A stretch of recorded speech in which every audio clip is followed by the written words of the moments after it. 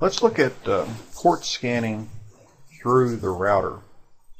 Now, this would be equivalent to an attacker sitting somewhere on the internet doing a port scan through a router or routers, probably most cases routers, to get to your network and to do a port scan on a particular computer on your network. Let's spend a moment reviewing what a port scan really is. A port scan is when you send a packet to a particular IP number and a particular port number on that in use on that IP number. Well, it doesn't have to be in use actually. You send a packet to a port on a machine, and by looking at the response you get from that machine, you can make a determination of whether there is an application listening on that port or not. And typically we do this using TCP ports, although it is possible to perform UDP ports. They're a little bit harder to do. So what we're going to do here is a TCP port scan, and we'll be looking at the packets because I want you to know what's in the packets. Now keep in mind, you don't have to sniff the packets. Actually, the tool that you're using to do the scan is doing that for you and deciphering the results and displaying them for you as either an open or closed port. But I want you to see the packets, so therefore we're going to sniff the packets. So I've already connected to one of the computers in my lab that's connected to a router. This is 192.168.157.63.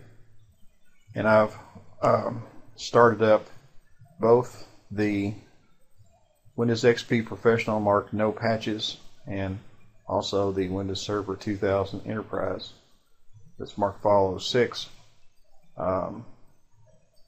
You'll notice it's currently locked. It's alright. It simply must be on. We don't have to be logged into it. This is just like a server sitting on the network somewhere. You don't have to be logged in for it to work, for it to do its job. So this is what I have open in VMware. Now I've been playing around with the router, so I've just reconfigured it.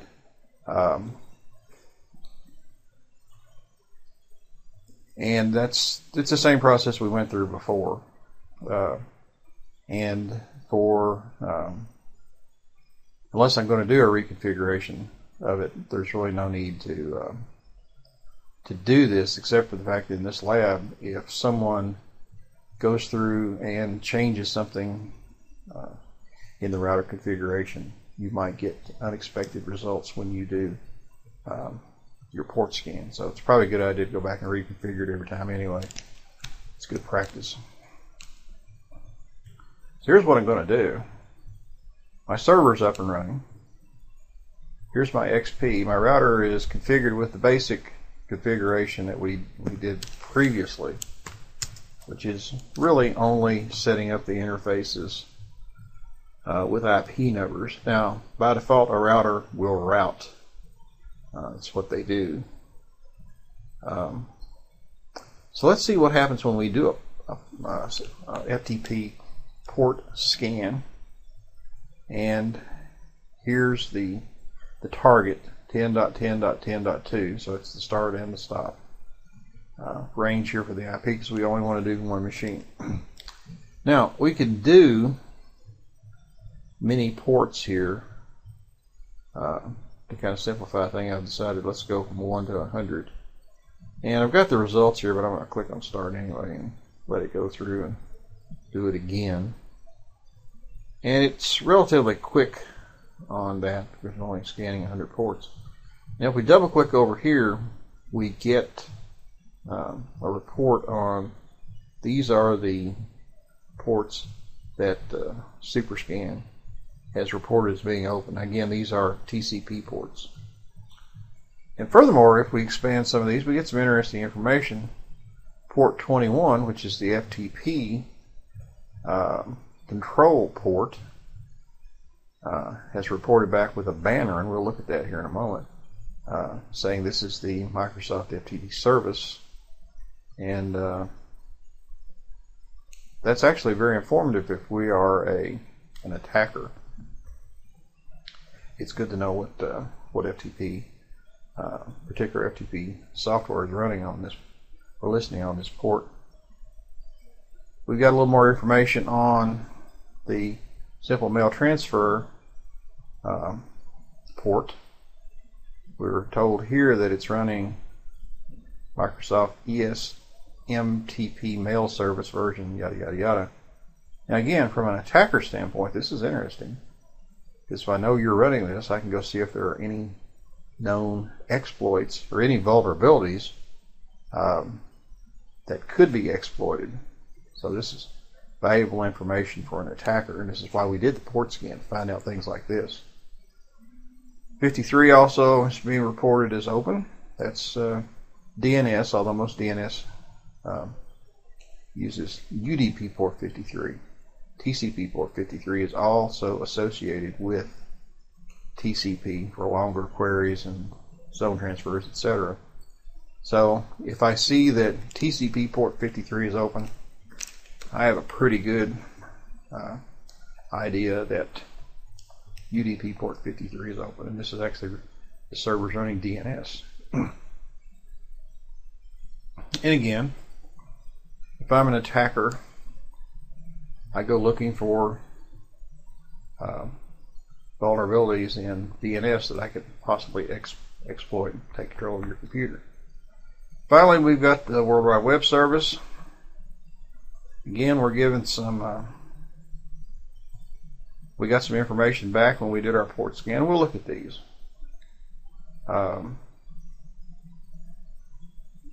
this is all really very interesting information that we got. Now remember, the Virtual XP, its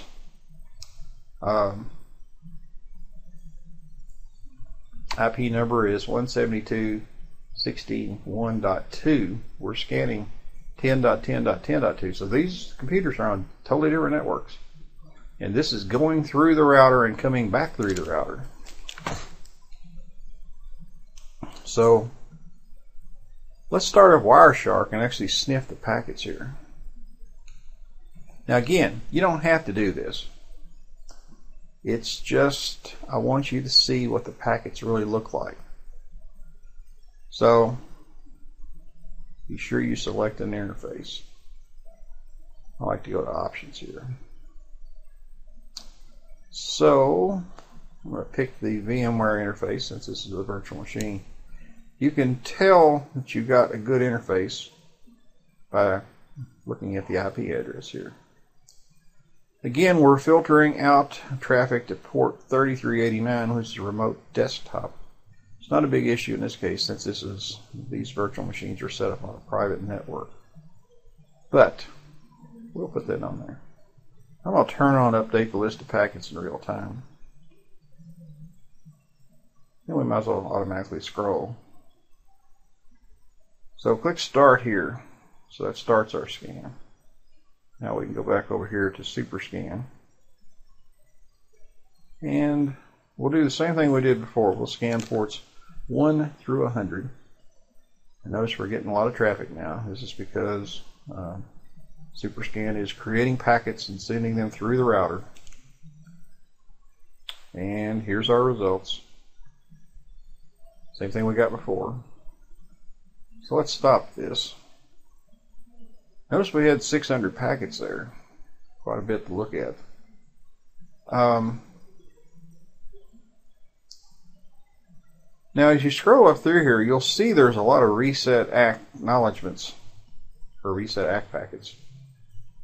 If you remember our previous work on port scanning, either in this class or in the IT250 class, what SuperScan is doing here it's trying to initiate the three-way handshake, or at least do the first part of the three-way handshake. So Superscan sends a send packet. For example, look at that one right there. From 172.16.1.2, destination is 10.10.10.2. There's a TCP packet being sent from port 2060.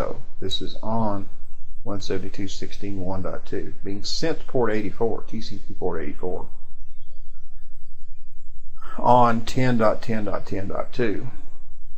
It's a send packet. Now, if there's an application listening on port 84, it should reply with a send ACK, saying that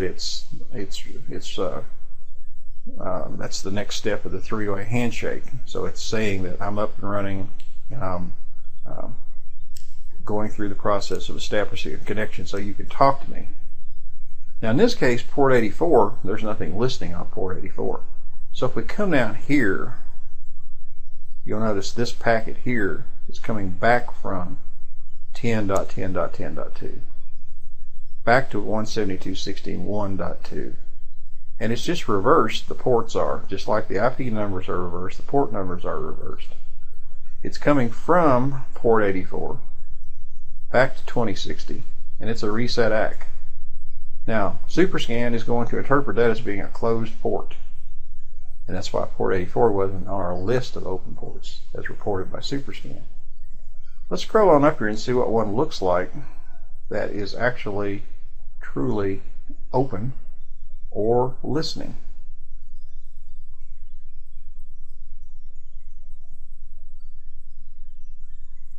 And sometimes these are out of order. Superscan doesn't necessarily have to do them consecutively. I was looking for port 80.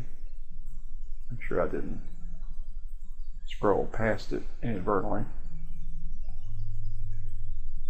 I don't think I did. Let's go back up through here. What we probably should do is go back to the very beginning. Superscan tries these things multiple times, so we may be at the end of the list here. Let's go down through here till we find one that's actually we get a response on. Probably I think the first one we'll hit here is port 21.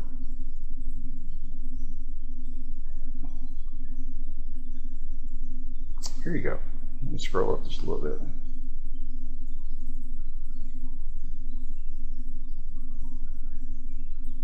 One more.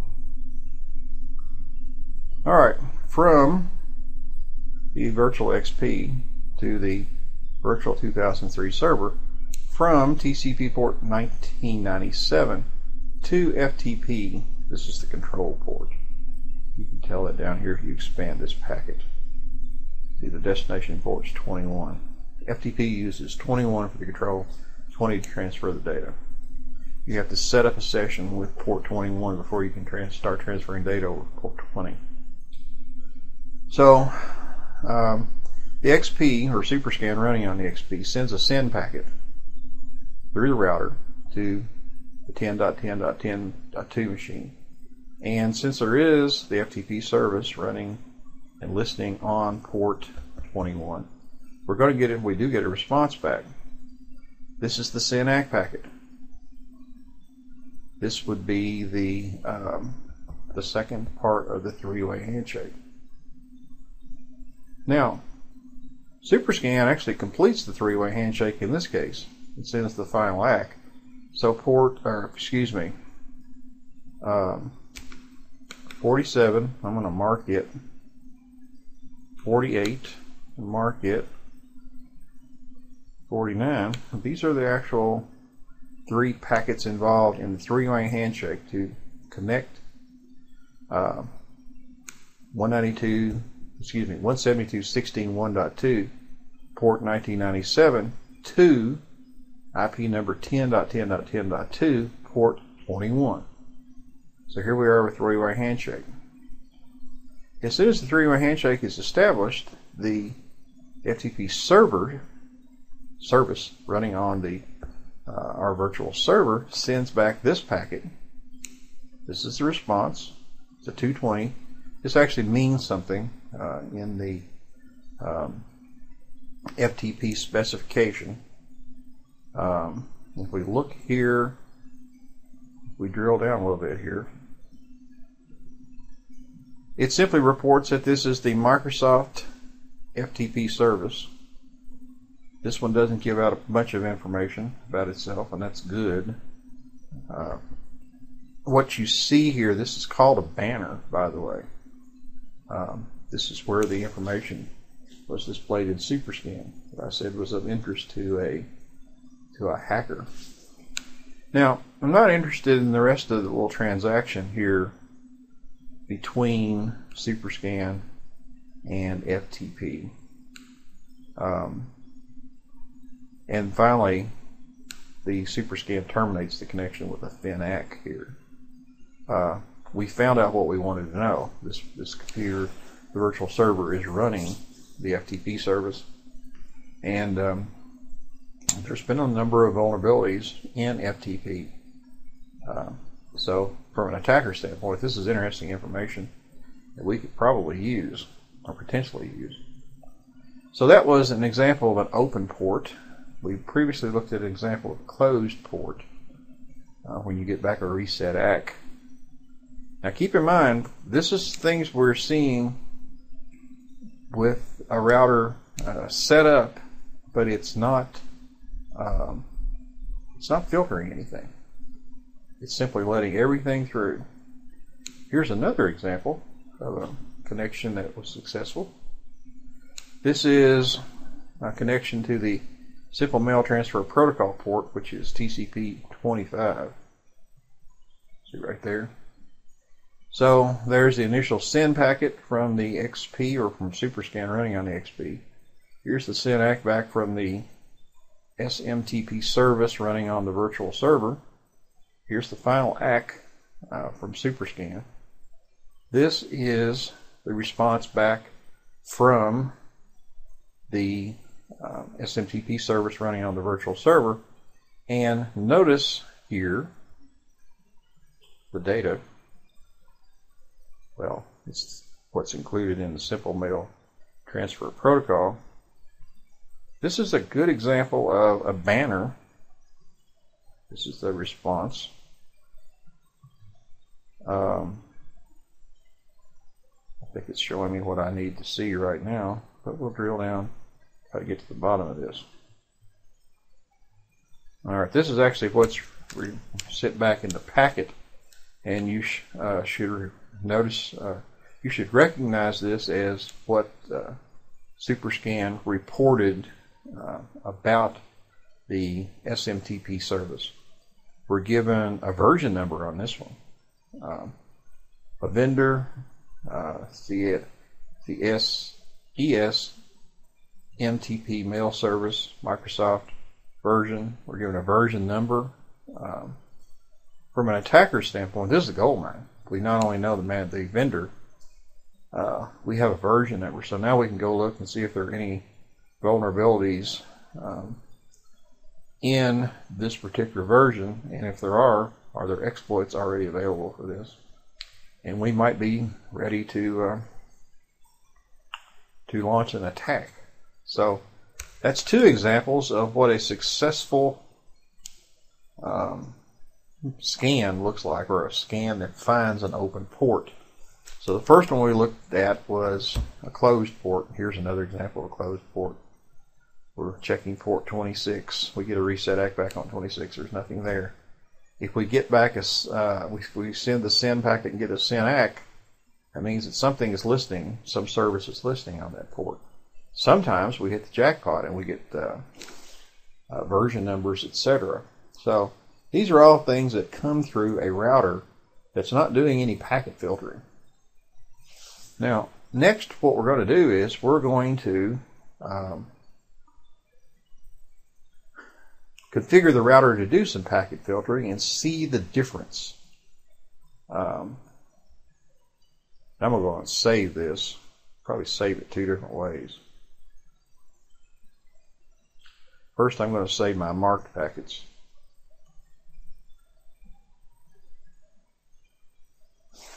I'm going to call this port scan.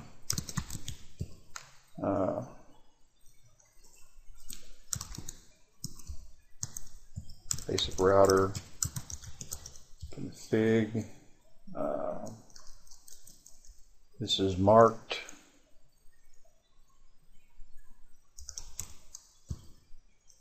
This is what we marked as FTP packets. I'm going to save this because I don't know, got this thing about captures. I like to look at them. Now let's do it again. We'll do everything this time. Let's do all this. And now instead of